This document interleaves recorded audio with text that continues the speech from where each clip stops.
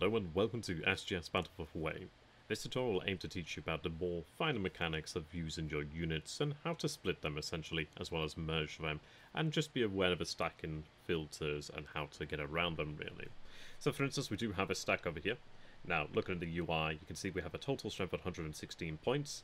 Each unit over here, so for instance this one has 3, you can imagine there's quite a lot of strength here if you have a unit here with these stats, and this is only 3 strength, so a lot of strength here.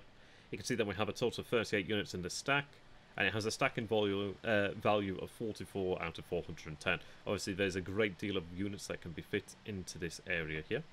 But what I'm going to go ahead and do then is just take a note of the fact that if I wish to move them into this area here, we have a stacking value of 21. Now currently at 38 they will not be able to do that. So what do we do about that? What we're going to go ahead and do is select a number of these units over here. Let's grab a couple over here, grab a couple more. Now I'm going to go ahead and click this new stack button, and you can see here that it's created a stack that has a number of units equaling 12, it has 33 strength, and it has 12 out of 410 now. It is a separate stack but still counted as the stacking value, which you can see over here.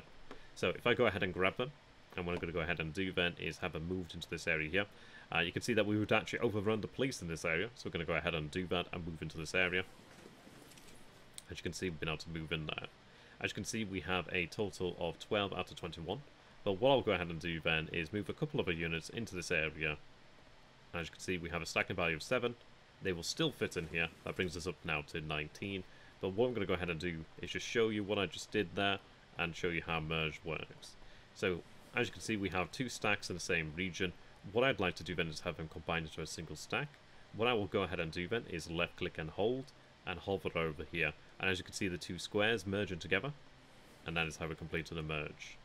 This applies as well to air units. As you can see, we have an air stacking of 0 out of 5. Over here, we do actually have some artillery deployed, which is an air unit technically, and at least an air counter.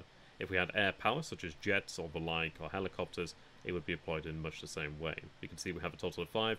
If I was able to take these units, due to them being engaged in battle, I cannot split them, but I would be able to use the same mechanics to split by pressing the split button that would be located here, and then merge them in exactly the same way as I merge my land forces. This applies to air forces and naval forces, as well as riverine forces of course, as we have the great old big river here. Thank you, and goodbye.